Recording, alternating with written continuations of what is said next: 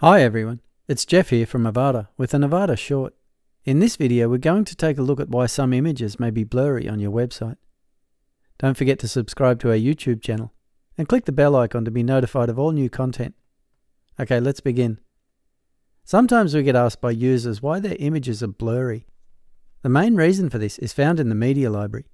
I have a container with two half columns here, and let's say I want to add an image element into one column.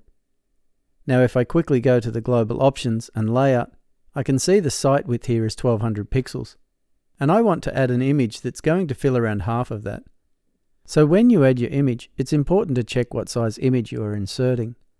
If we look at the size option here, we can see that currently the image to be inserted is only 300 pixels, in a space that's closer to 600 pixels, and so this image would not be crisp and sharp. If I click on the size option, we can see a range of different size images were created when I uploaded this image. The full size is 2000 pixels, but that's unnecessarily big for a half column. So here I will choose the 600 pixel version.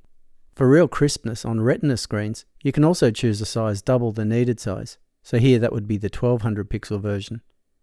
If you are adding an image in a full width container, you'd want the biggest size available, with the sweet spot somewhere around 2000 pixels.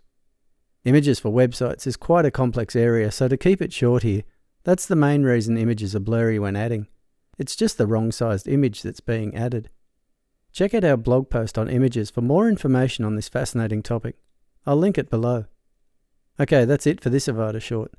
If you have any questions or need assistance, please create a support ticket and our team will gladly assist you. As always, we want to thank you for choosing Avada.